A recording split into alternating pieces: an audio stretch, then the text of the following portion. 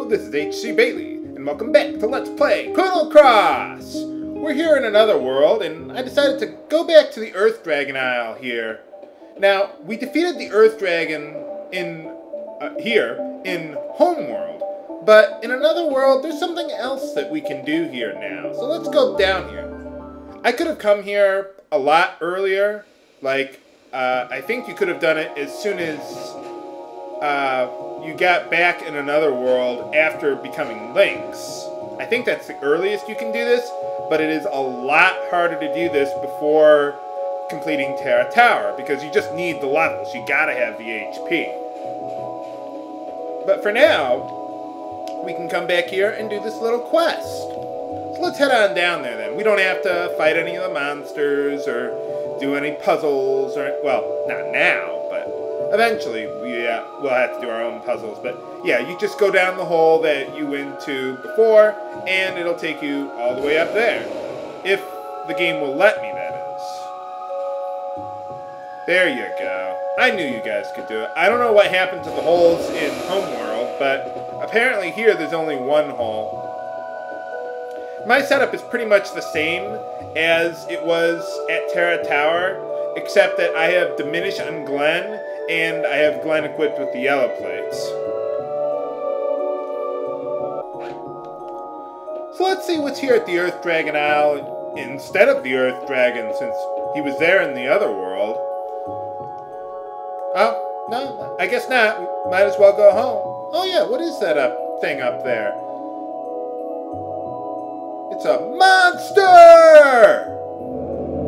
Kind of looks like a Lavos spawn with legs and horns or whatever. I don't know. It looks like a Lavos spawn to me, sort of. Okay, so it doesn't look anything like a Lavos spawn. Sue me. Alright, it's mini-boss time! Not really a boss, because you don't get a star level for it, but we have some other very good rewards that we can get for fighting this guy, so let's take him out.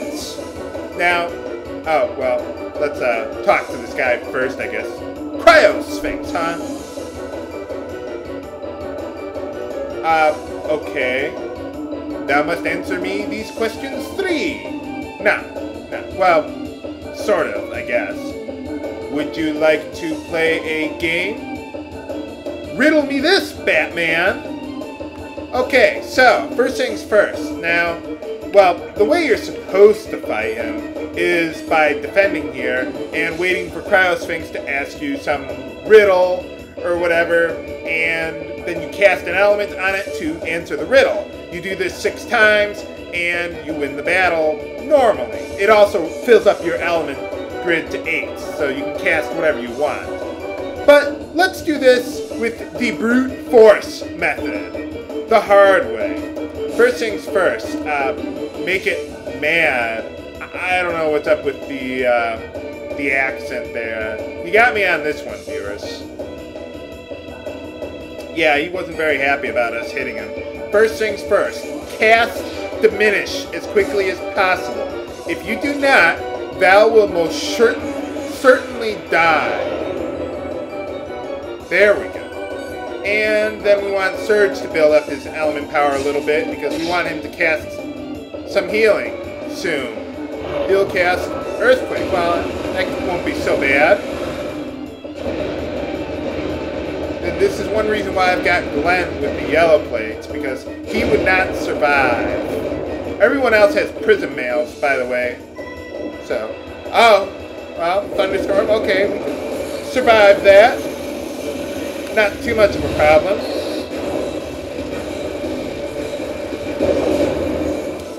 I eat lightning for breakfast. Oh, crap. Now he's going to make the field effect all yellow. Let's just fast forward through this. Okay, so he's cast Earthquake. So, crap! How many elements is this guy going to cast? Okay, he stopped.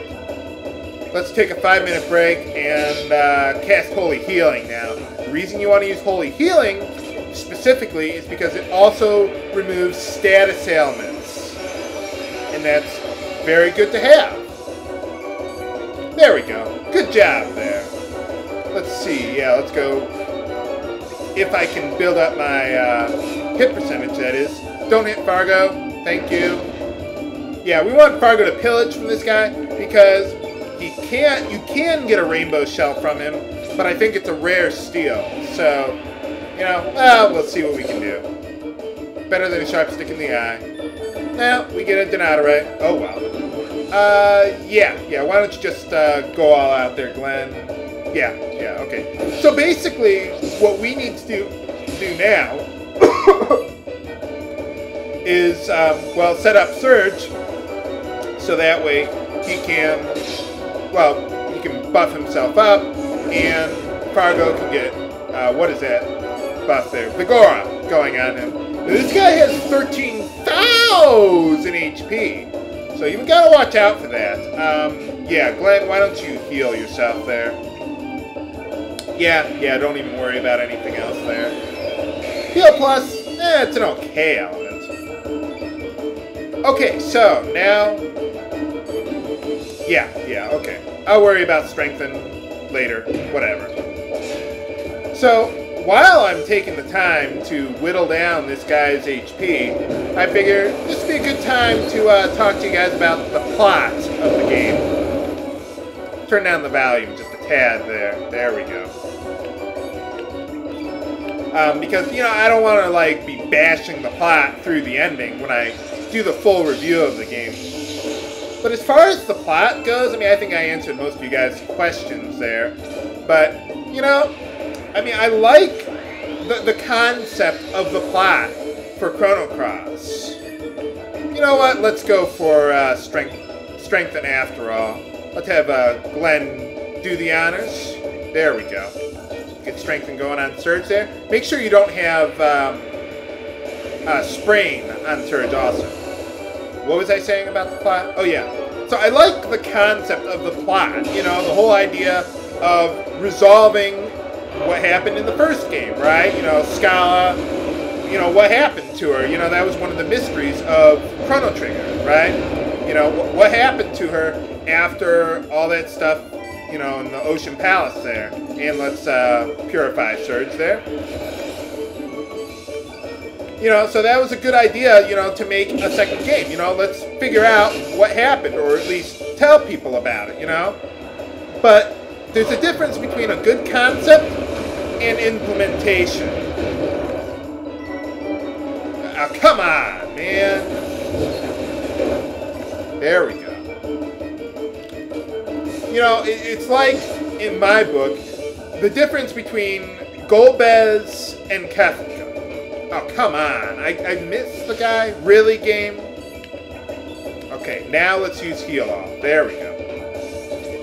You know, I mean, Kefka, great concept. Probably, as far as the villain themselves go, probably my favorite villain of all time. But the implementation in my book wasn't there. Like, in the World of Balance, what? He was there for, we saw him like, what, 5 or 6 times? Tops? And then he was, like, gone for the second half of the game. I'm sorry, that's just... I love Final Fantasy VI, but that was just, you know, in my book, poor implementation. Now, Golbez, on the other hand, a completely cliche villain, absolutely, no arguing that. But in my book, better implementation. Because, you know, he was there. He was constantly on your ass the whole game, you know. He didn't just, I mean, he disappeared for a little while, but that was mostly because, you know, of the side quests, you know. I mean, that's different, you know. I mean, he was around there, and he was constantly harassing you the whole time. That's how you implement a good villain. Sephiroth, same thing. You know, he was gone for, like, more than half the game, really, when you think about it. You know, I mean, I'm not saying that they're bad villains. They're great villains. I'm just saying the implementation could have been better, you know. Oh, I didn't expect that. Okay, we're running short on time here, so let's finish this off.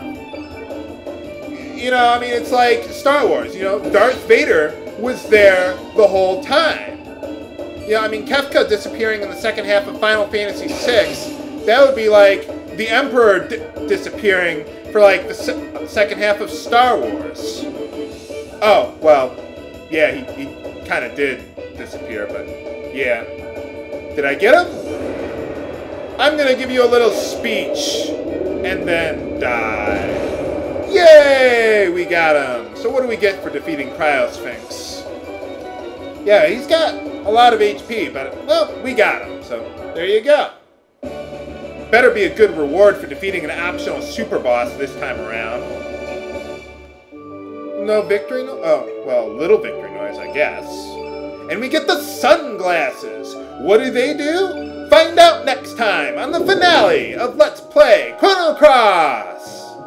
This is HC Bailey, signing off. Have a good day.